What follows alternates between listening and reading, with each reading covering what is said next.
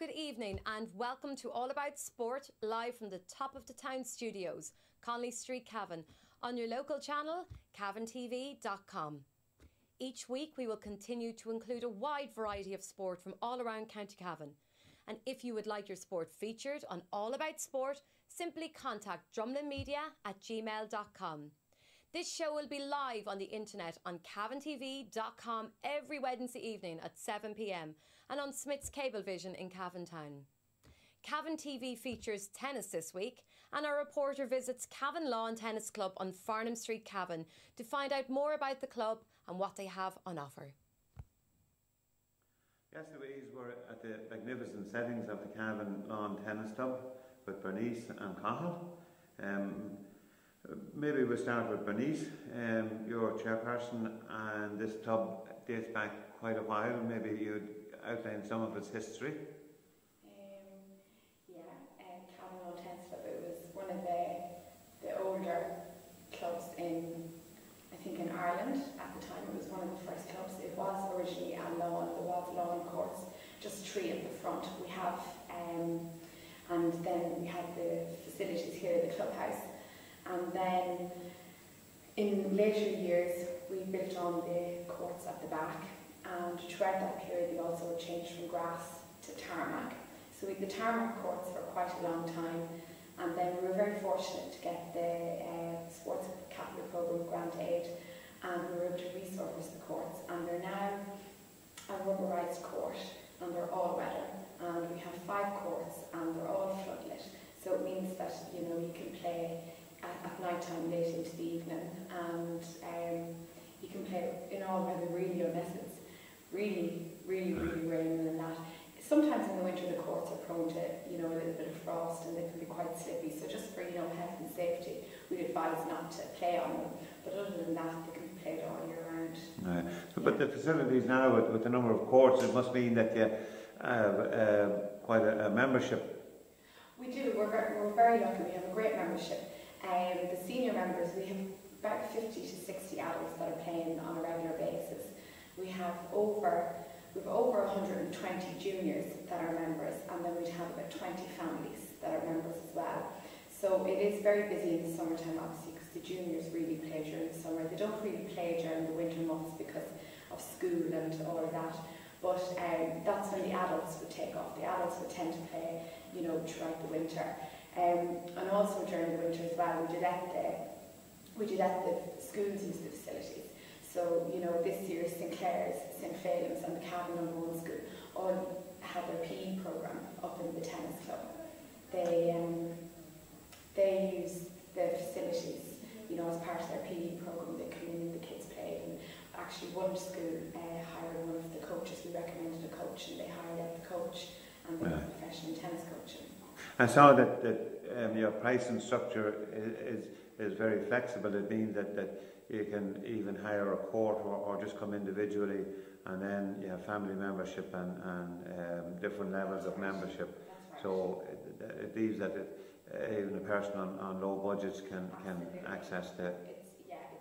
It's very accessible for people on for families, especially with low incomes, especially in the current climate.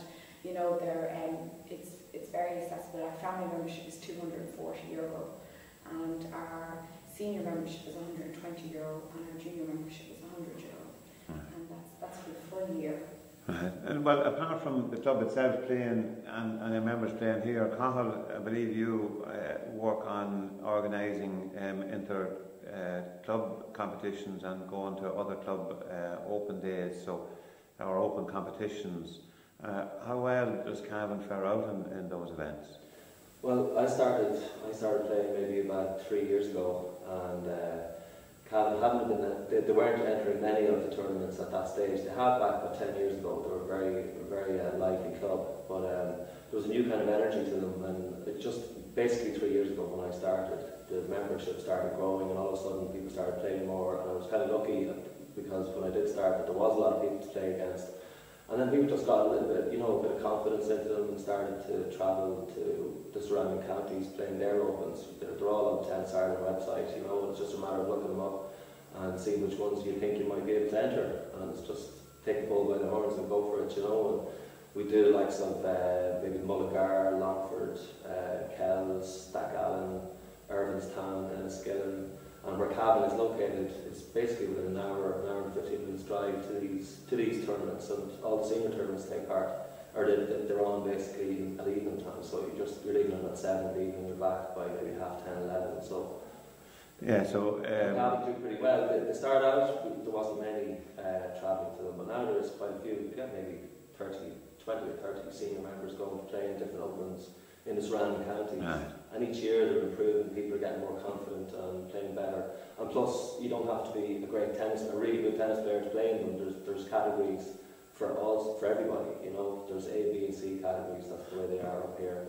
Right, so it can be somewhat, while it's not a social club, it can have a social element to it, and there is competition level, but there's also levels that aren't just pure competition. Oh yeah, absolutely. I mean, travelling to the Opens, you're going over there and you're meeting new people, and there's people there for recreational purposes, there's people there because they just want to try and keep fit, there's people there playing very competitively as well, so you get the two ends of the spectrum, you cover all sorts of tennis players, so you wouldn't have to be freaked out about going to these tournaments. You know, you could go and they'll find a level for you and slot you into there, and you play the competition from there on. And likewise, would you go on to other clubs? I presume those in turn come here for the open competition, so you must have a great spectacle on your open day. Yeah, we do. I mean, we started the open we ran the second open this summer, just gone by in May. And the first one, we kind of promoted the club in the build-up to the Open. We wanted to let everybody know that we were starting the Open again. It hadn't been played in 10 years. I think it was 10 years since the last Open was done. So everyone knew Cavan Club existed, but it just wasn't. Right. It didn't have the energy until the last 3 or 4 years. And we would go down and we support the clubs in the surrounding counties, and they come back and in return they support us. Right. So well, Cavan TV, as you know, streamed one of the Opens live to the web, and there was very positive responses. Even you got some feedback from different countries, from members, family members that were viewing. Well, in particular, one of the guys that was in the final last year, I think he was Czech. He was a Czech guy. And his whole family watched the final on Cavan TV, and they were telling him how badly he played when he lost.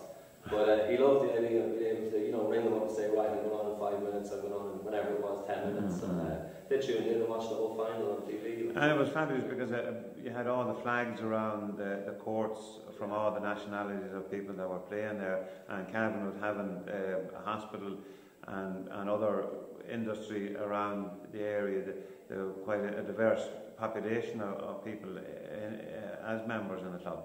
Yeah, one of our members thought it would be a really nice idea to get all the flags and put them up. And when you look at it driving by, it looks like there's something happening, and it does draw attention to people to come up, and even people that are playing coming up and just watch it. And we have all kinds of nationalities playing tennis, and it's the same throughout the whole country.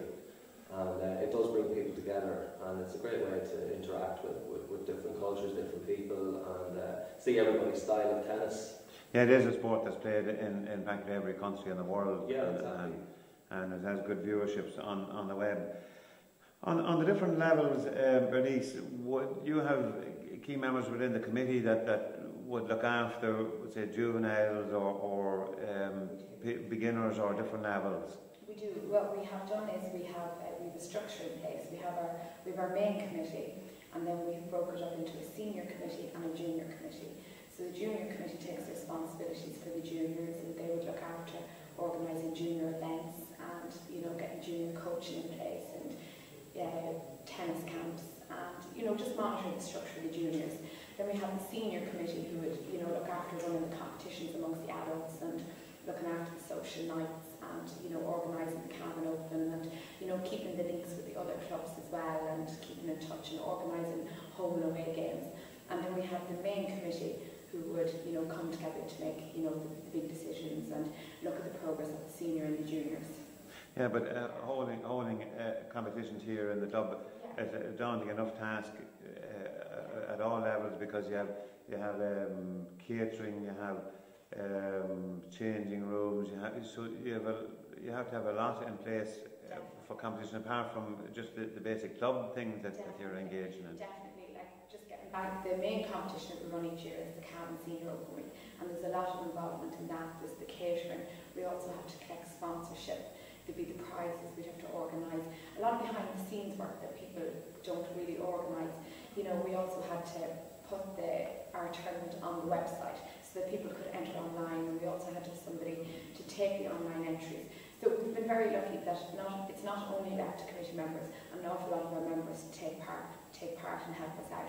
You know, the ladies would come together and they'd help in the kitchen, and a couple of the guys that are very good with IT would help out with the computer, and everybody, you know, comes together, and it's great then. Team effort.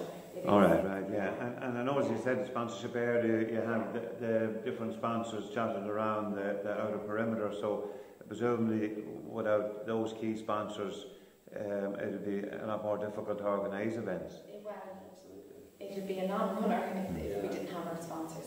They're key to, you know, keeping and every year they come forward, and you know, it's right. And would you have people specifically within the club that either would know them or deal with them or liaise with them, or you know, because the sponsors is important, that they feel that the club is giving something to them, or we do. There's one person in particular that would look after the sponsors, and she would know them quite well, and she, you know, gathers them up and, you know, invites them in. And on our, you know, senior open week there, all the sponsors were invited in for the finals day to have a look and see the standard of tennis, and a few of the sponsors did come in this year, so it was great to see that, and they've taken an interest in it. And in fact, some of the sponsors, their, you know, wives or children have come to the tennis club as part of it. Oh, right, you know, right. They didn't realise we were here in the town, and they were like, what a great opportunity. So we've actually gained members out of it as well. So it's been so it's a better buy-in from the sponsors, and the fee that they've been appreciated, and a better level of support to the club. Definitely. Right. And also with junior and seniors, and with say training, would you have specific people involved in the club for training, even at different levels? Would you have people? We do, definitely. At the moment, we don't have, other clubs would have a coach. Unfortunately, our club is just not big enough to have their own coach. We're just not lucky enough. But in our neighbouring clubs, throughout the links that we've made with the other clubs, we have met with coaches, and they have offered our services. Now, we have 3 coaches at the moment.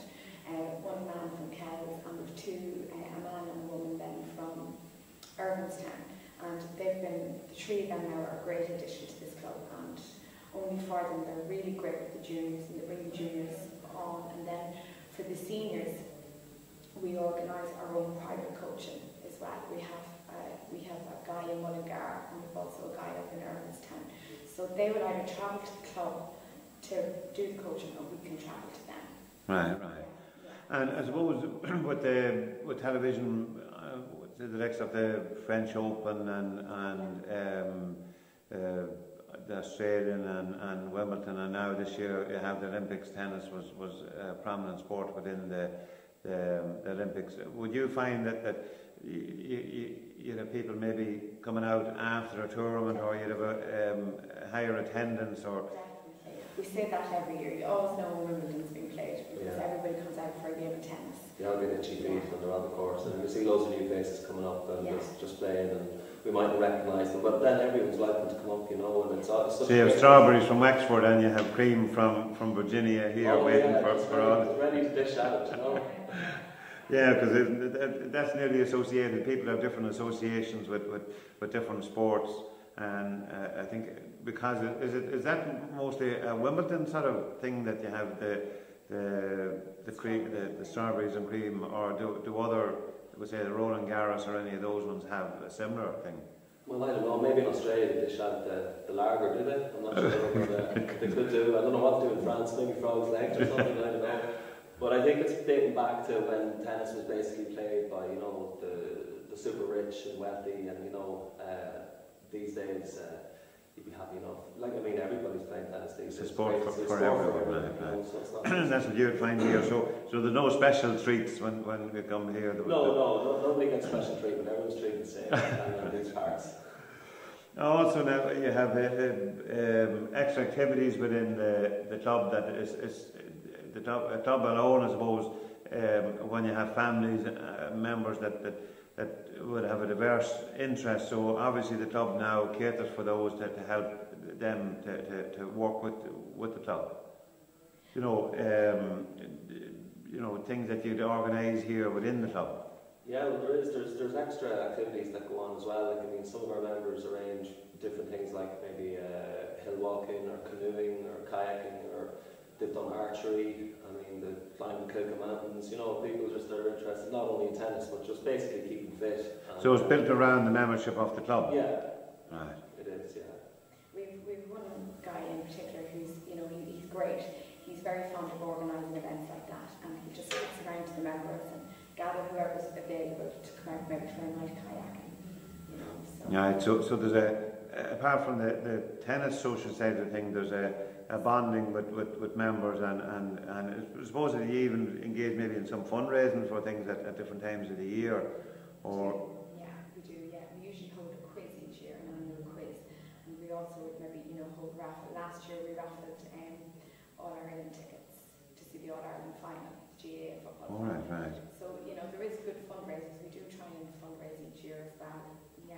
Right. And well, the clubhouse here, it's basically about half the size maybe of a tennis court. It's still a very good facility to have. Would you have social nights at different times in the year?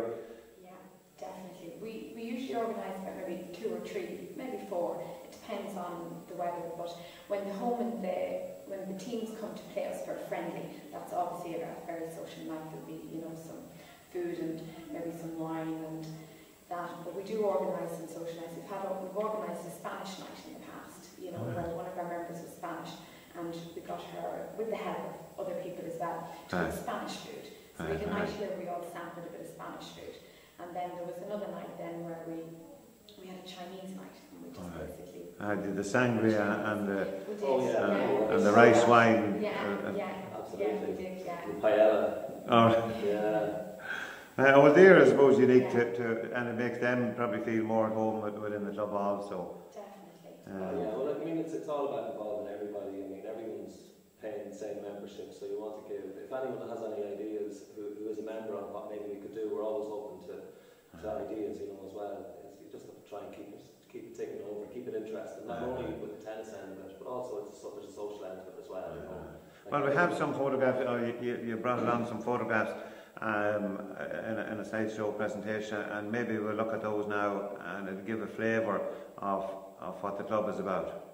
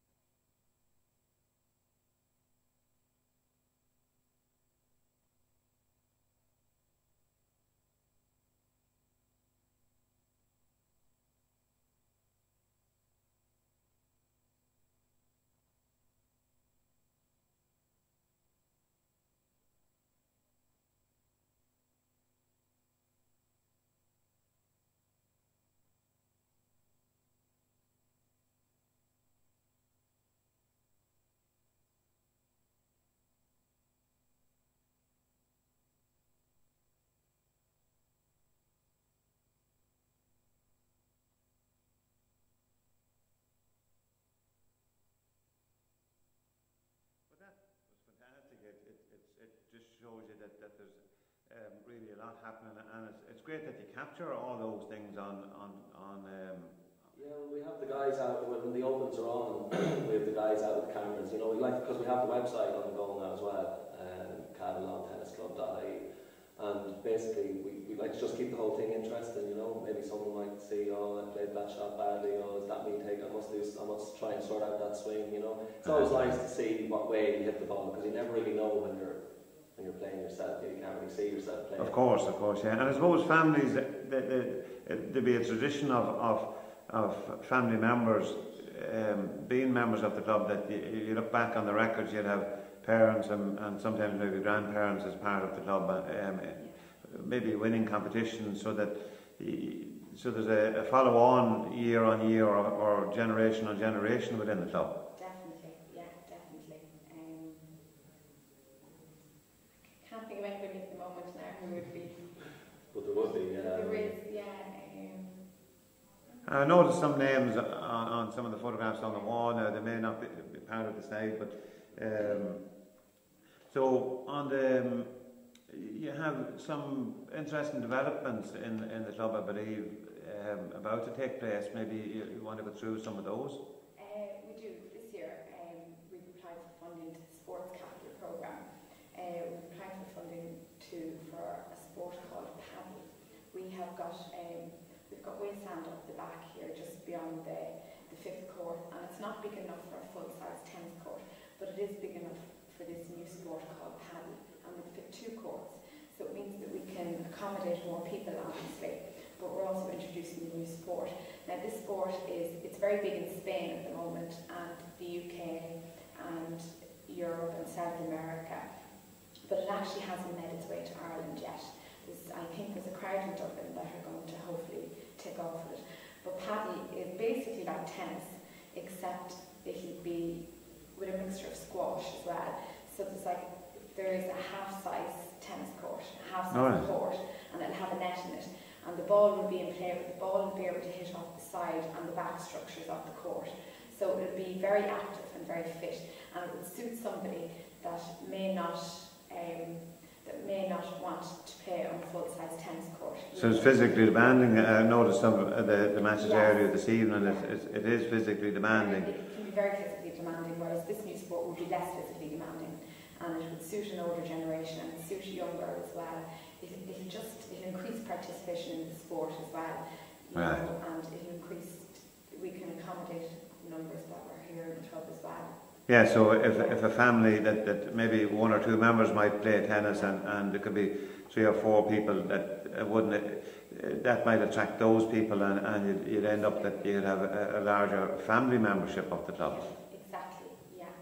So it's a new sport, and it's really taken off. So we're hopeful that we'll be granted the funding, and if you go ahead, we'll be one of the first clubs in Ireland to have a paddle court. I think there was something in the news there recently, or the government were encouraging people to look at that as an activity within an area. So obviously you're ahead, and so you're in a position to move on it if you're successful with the funding. We are, yeah. We have the planning permission applied for, and it's been granted.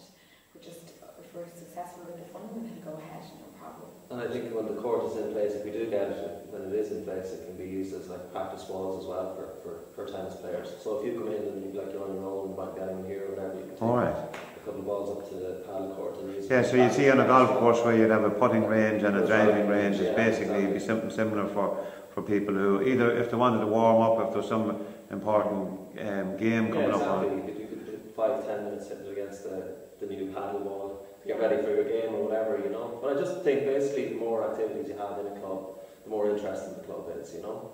Yeah, so apart from the things that you mentioned earlier about those outside of the club activities, this is something extra within the club that allow more people to participate and feel at home in the club. Yeah, exactly. Now it might be everyone's cup of tea. People might love it. Certain people will like it, certain people won't. But it's like if it was there, it'd be fantastic. You know, it's opening up a completely new door to people.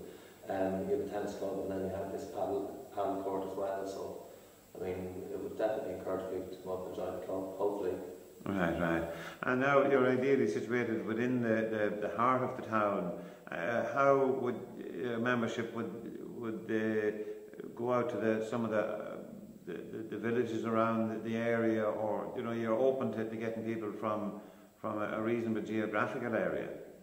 You would be, oh yeah. I mean, the location, everyone says who comes down, particularly when they're coming down to our tournaments over the summer, they all say how, we've park in here, we're right slap bang in the middle of the town, so you can come, you can play your game, you can go downtown for a stroll, for a bite to eat or whatever, and come back up. It's within, like, some of the clubs around the country are basically in the country, and it's hard to, when you visit the club, you end up staying in the club, whereas here you have the opportunity to walk around town and take in some of Cavan as well. So. Well, that's excellent, Bernice and Cathal. Before we go, back to Louise in the studio, your contact details, if it was possible, so that new members from looking at All About Sport would be able to make contact with you. Basically, we're up online at the moment. The website is cavanlawntennisclub.ie, and all the information there that you need to know about joining the club or coming up to see the club or getting in contact with any members of the club. It's all on the website, so just check that out and you'll find it all there. And Bernice, was there anything that you would like to say before we just wind up? Yeah, if there's anybody out there interested in coaching, the details are on the website. But we have a very young member here, Gail Anderson, and she has started a coaching program here in the club for juniors and for seniors. So if there's anybody out there that would like, some senior coaching, just get in touch with myself or on the website. Her number is on the website. So that will further enhance the development within the club, and so people will be able to relate to the coach, and so that would be available even at times when there wouldn't be games on, so somebody make arrangements. Absolutely. She normally runs the coaching in 4-week blocks, but she can also take individual lessons if they were just once off, or she could see 2 weeks in a row. Everything's very flexible. It's just. Well, that's great. So, Bernice and Cathal, thanks. As you can see, Louise, there's exciting developments ahead on Cavan Lawn Tennis Club, and we hope to visit them again. So it's back to you in the studio. That brings to an end All About Sport for this week. From the top of the town studios, Connolly Street, Cavan. I will be back again next Wednesday evening at the same time to bring you more sport on cavantv.com. A huge thanks to the Cavan Lawn Tennis Club for taking the time to speak to us on the programme this evening. All About Sport was produced by Brian Daly and Michael Goldricht, and the show was directed by David Van Standen. If you want your sport featured on the programme, send an email to drumlinmedia@gmail.com. Stay with cavantv.com, as up next is our weekly music show, The Green Room, presented by Paul Cox. Until next Wednesday at 7, it's goodbye from me, Louise O'Reilly.